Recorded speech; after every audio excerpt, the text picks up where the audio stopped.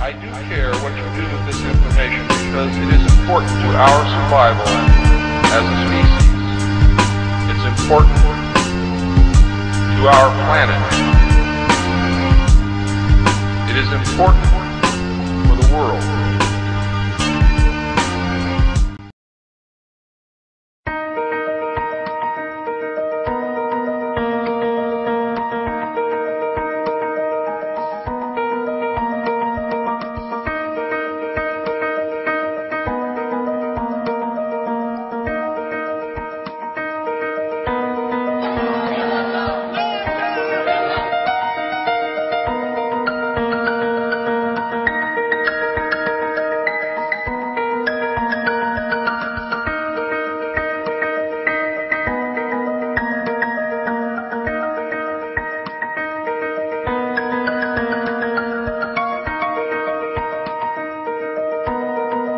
Overwhelmingly, the vast majority of the Muslim organizations inside the United States are affiliated with terrorist groups overseas.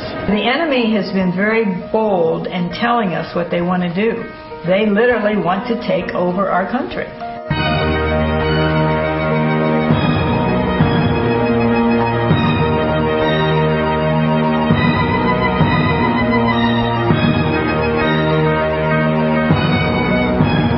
They stockpiled weapons, they stockpiled explosives, they targeted Hindus, they targeted Jews, they targeted other Muslims, they targeted Christians, they terrorized.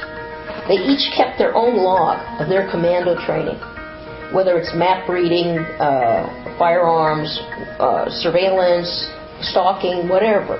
They were responsible for fire bombings and murder. In the United States, a radical Pakistani cleric is setting up Islamic warfare training camps in the backyards of America.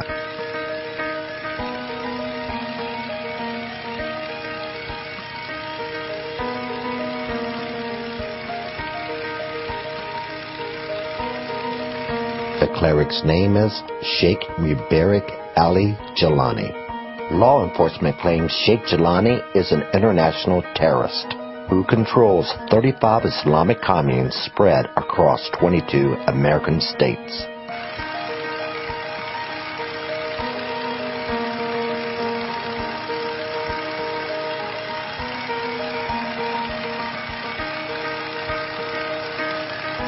In Pakistan, Sheikh Jilani calls his Islamic terror organization Jammat Al-Fuqra. In the United States, his organization is known as Muslims of America. The U.S. State Department says Jammat al-Fuqra is an Islamic sect that seeks to purify Islam through violence.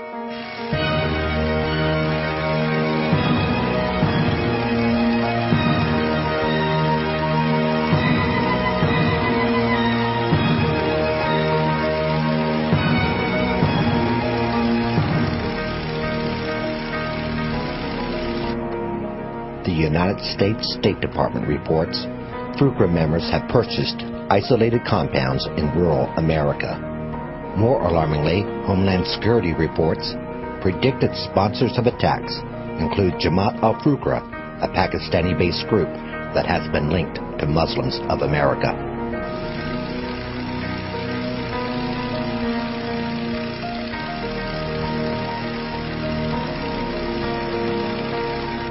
Fuqra members in the United States have been convicted of criminal violations including murder and fraud.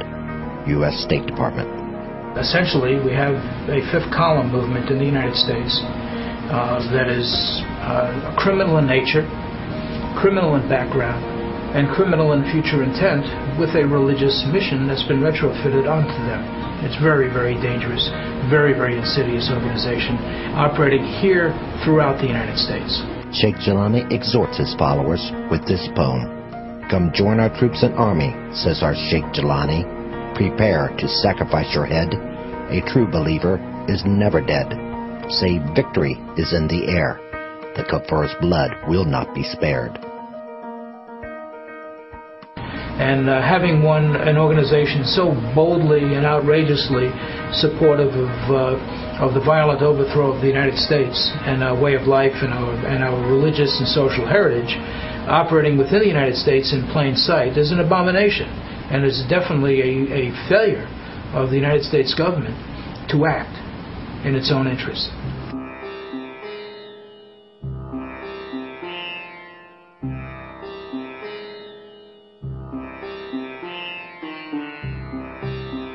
Sheikh Jilani claims he has between 10,000 and 15,000 Muslim followers in America, with a presence in 22 American states. In his book, The Pillar of Lies, Sheikh Jilani says, "These are the end times. Time is shrinking, and like a carpet, it is being rolled up."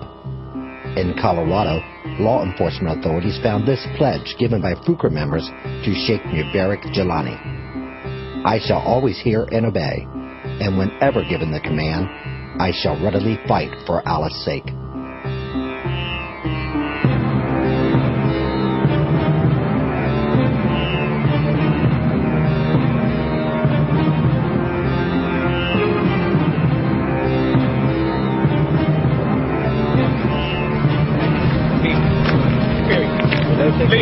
Leave. Period. Don't say another word. Understand? Get out. Get out. Get out. Get out. Get out. Okay, now just come up here anytime you want to spread this daggone lie. Get the camera. Now I got the camera. Get off my camera. I don't have your hand. Get off my camera.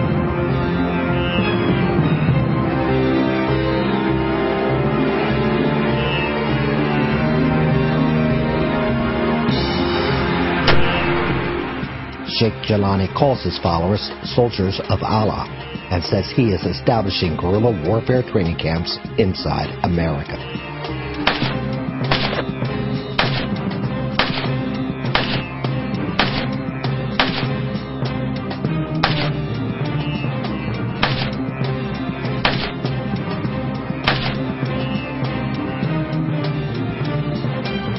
I believe there are groups affiliated with Al-Qaeda, groups that are not affiliated with Al-Qaeda, but all of whom seek to bring about the destruction of the United States as we know it. And they're here in America, and they're hard at work at bringing about the triumph of Islamofascism. One such group is an organization called Muslims of America, which is also known as Jammat al-Fuqra in Pakistan. Its leader, Sheikh Mubarak Jilani, arrived in America in 1980 and began establishing Islamic warfare training camps throughout the United States. In a secret videotape uncovered by our investigation team, Sheikh Jilani is seen here both recruiting American Muslims and instructing them in Islamic guerrilla warfare tactics. The tape is known as Soldiers of Allah.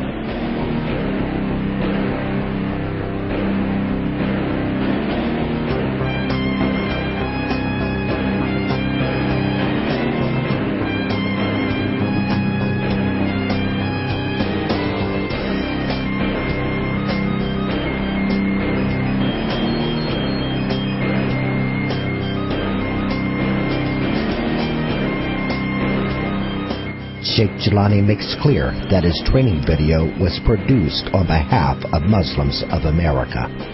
On behalf of the Muslims of America, I present before you a documentary film in helping and training oppressed Muslims. Muslims of America, Sheikh Jilani says, is an international organization called Soldiers of Allah. I'm proud to say and to sit with my colleagues who have been successful in founding an international organization which is called Soldiers of Allah, SOA. Joining his international organization, Soldiers of Allah, is simple. Contact Muslims of America. And we are establishing training camps. You can reach us, at Groningen University offices in upstate New York, or in Canada, or in Michigan, or in South Carolina, or in Pakistan, wherever we are, you can reach us. In his efforts to lure American Muslim recruits, Sheikh Jilani promises that his training camps are one of the most advanced in Islamic guerrilla warfare. You're most welcome to join one of our, advanced training course in Islamic military warfare. Though the quality of this video is poor in many places, the training tape clearly teaches Jilani's American followers how to engage in guerrilla warfare. बस इतना ही करना है, इतना ये आम available है और ये की जरूरत नहीं है, इसको ये भी खोलने की जरूरत नहीं इसका के लिए, और हर वक्त वो हाथ इस्तेमाल कर सकते हैं आदमी। आजकल तकनीक यही है, फिर पिस्तौल मारो, ठीक है, सीधा करो जैसे पॉइंट करते आप दिखाऊंगा। The video includes camouflage and stealth.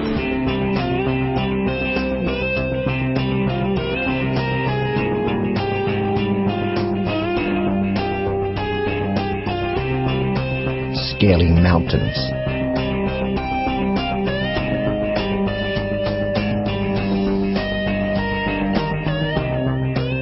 Subduing enemies.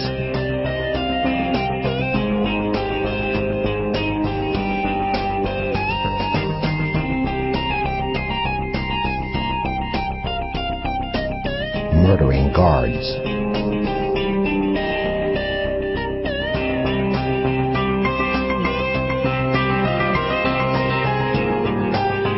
Hijacking cars and kidnapping.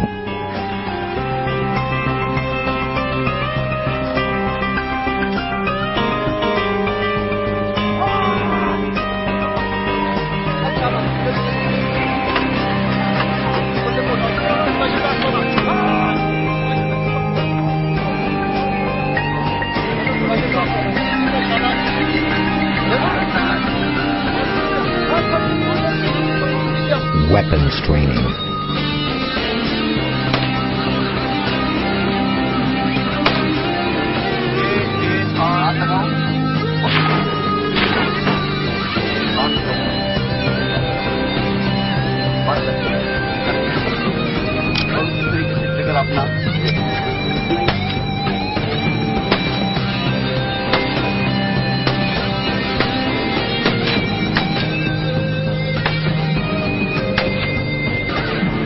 Sheikh Jilani can be seen here not only supervising the training, but firing an automatic weapon. Members are also trained in setting off explosives. You know, and they have put in. Will get it on the other side. Ring me. मतलब C4 नहीं है, C3 है. देते हैं आपके सामने उधर नहीं किया था, पीछे देखते हैं.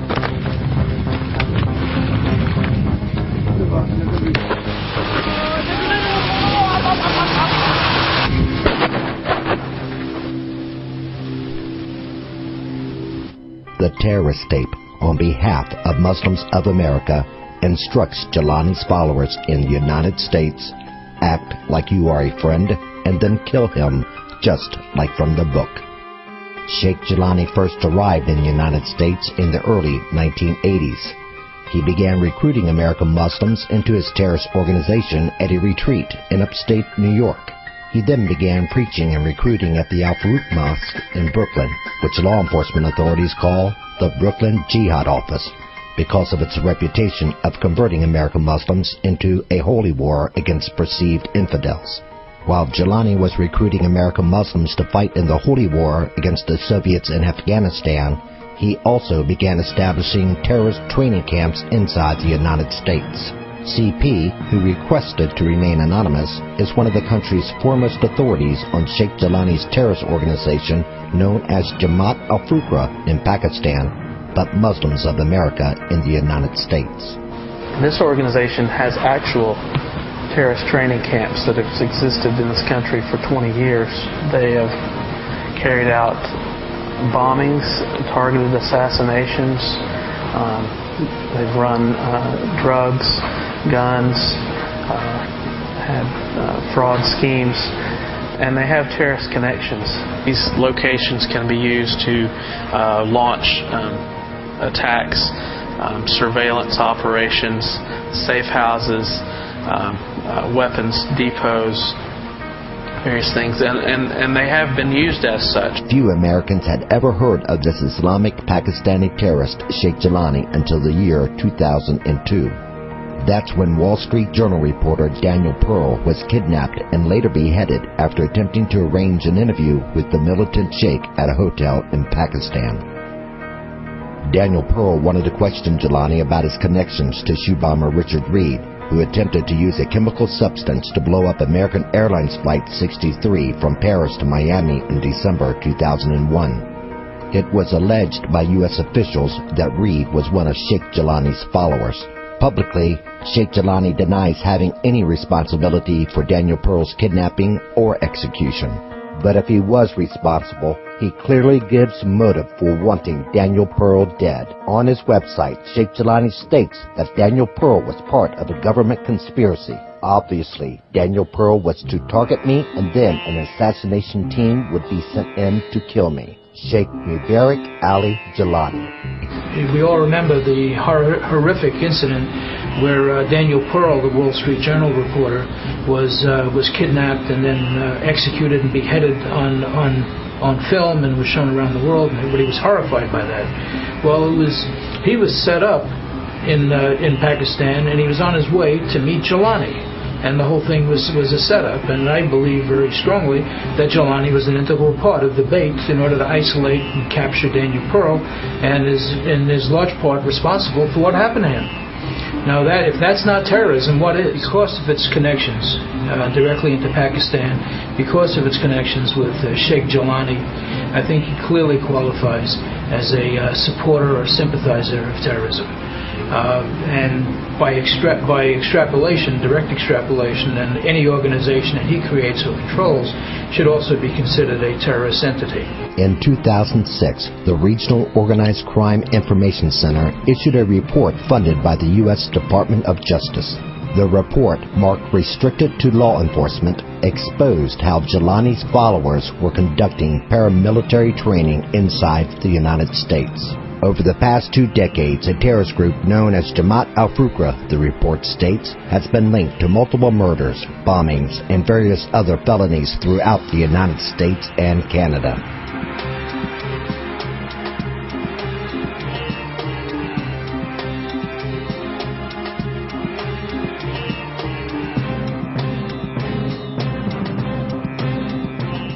Jilani is now known as an international terrorist, claims the Regional Organized Crime Information Center. He controls more than 35 suspected communes and more than 3,000 members spread across the United States. The communes have one goal: the purification of Islam through violence.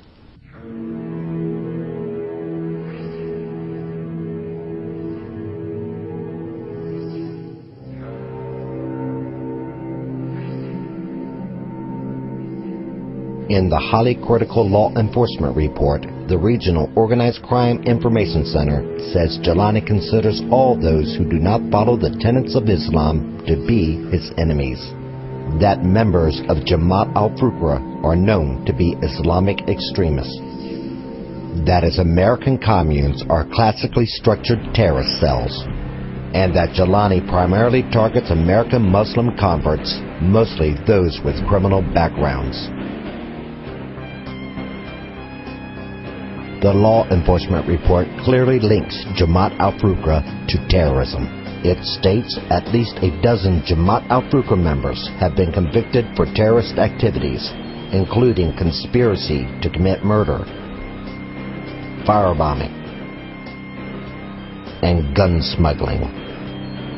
Jammat al-Fuqra members are also suspected in 10 unsolved assassinations and 17 firebombings that have occurred since 1980. Jammat al-Fuqra operated for over a decade in the United States before law enforcement became aware of their terrorist activity or their Islamic guerrilla warfare training camps. But that changed in 1991 with the discovery of a Jammat al-Fuqra terrorist camp in Buena Vista, Colorado, known as Muhammad Commandos of Sector 5. In approximately February 1991, an FBI agent came to my office located in Denver, Colorado. At that point, the agent wanted to meet with my director. He told me, and he told the director of my agency, that these people were allegedly terrorists. And they were of a group called the Fuqra, and they actually were led by a man out of Lahore, Pakistan.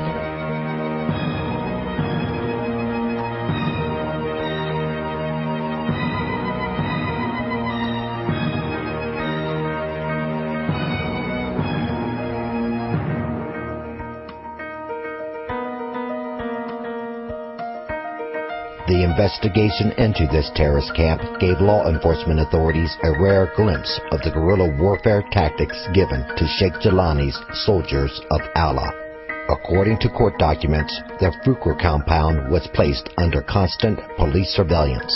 It showed various individuals conducting martial arts training, engaging in hand-to-hand combat, and other paramilitary tactical maneuvers, and practicing the shooting of assorted firearms and weaponry.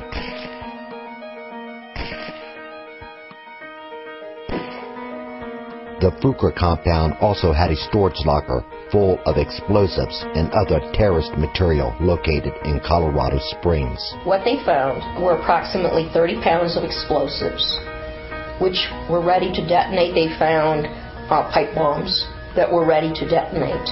In fact, the CBI was also involved. They actually detonated one of these, and it blew up a car. In addition to explosives, the Fuqra storage locker contained mercury switches for detonating bombs, shape charges, handguns with silencers, pipe bombs, home-cooked plastic explosives, bomb-making instructions, blank birth certificates, fake Colorado driver's licenses, a manual called Guerrilla Warfare, another called Counter-Guerrilla Warfare Operations. There were also targeted silhouettes. One was marked with the words, "Shooting a Hostage," and FBI Anti-Terrorist Team. The FBI also discovered surveillance and reference material to Buckley Air National Guard Base, the Rocky Mountain Arsenal, Warren Air Force Base, and 2 Wyoming National Guard armories.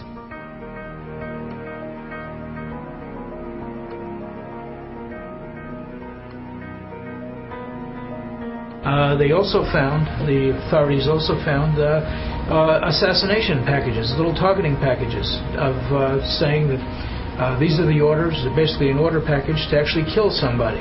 And in one case, one package was found with pictures and detailed instructions on how to execute the leader of an Islamic community center in Tucson.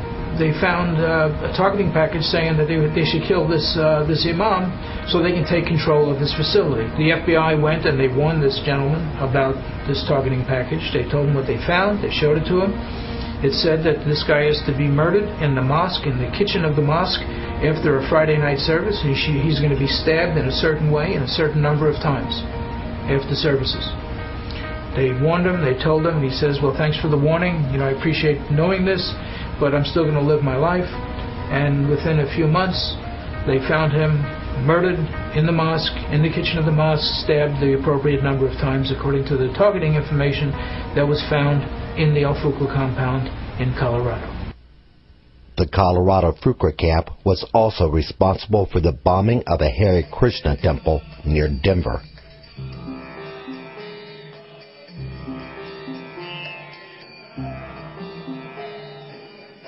That was the windows that the bombs went through.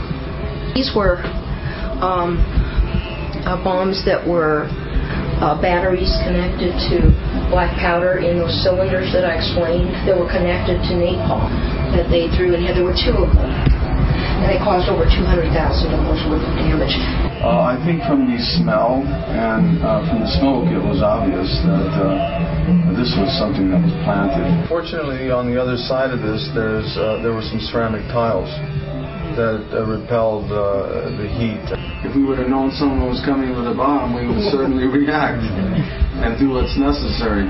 Sheikh Jelani's Fuqra compound, which named itself Muhammad's Commandos of Sector 5, also firebombed a power station in Leesdale, Colorado. The FBI warned Colorado of the terrorists within their state, but according to Susan Fanger, the state's chief investigator, the FBI refused to get involved with shutting the Jammat al-Fuqra compound down. Susan Fanger remains off camera because she has been warned that Sheikh Jelani has a contract out on her life. At that point, the governor wanted to know what was going on. He was pretty upset about the fact that we have terrorists in Colorado. And I have to respect the man because we got together, the FBI was there, my director and I were there. That was Governor Roy Romer. Governor Romer said, I don't want terrorists here in Colorado. What are you going to do about it? And he turns to the FBI. And there were 2 people from the FBI, including the head guy of the Denver office. And the Denver office said, we're pulling out. We can't do anything. We've got word from Washington that we're not going to get involved in this. So, they left the room, and the governor was really upset. After the FBI pulled out of the investigation, the state of Colorado was left on its own to uproot the Jammat al-Fuqra terrorist camp. The governor said, anything you need, just ask for it.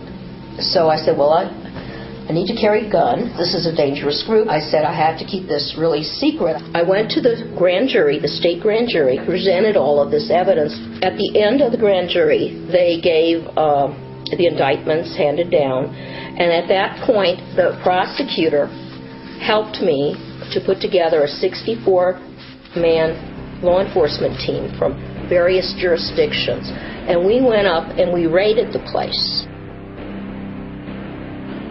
We found arms. So we had a mine inspector lined up, we had bomb experts lined up because we suspected of all these things we'd be finding there. And sure enough, we found a large cache of weapons, 5,000 rounds of Chinese ammunition, rifles, all kinds of weapons, knives, bows and arrows, everything you could think of. Okay, guns, of course, rifles of all kinds, including some illegal weapons.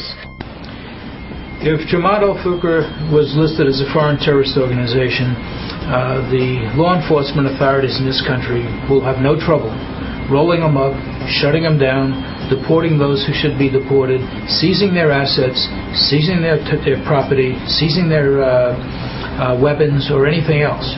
If they make it onto that list of foreign terrorist organizations, this problem can be cleaned up very quickly.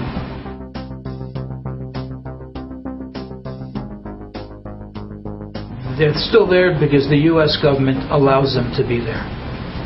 Because there's either indecision or there are people within the United States government who are manipulating prosecutors to prevent prosecutors from actually going after these organizations.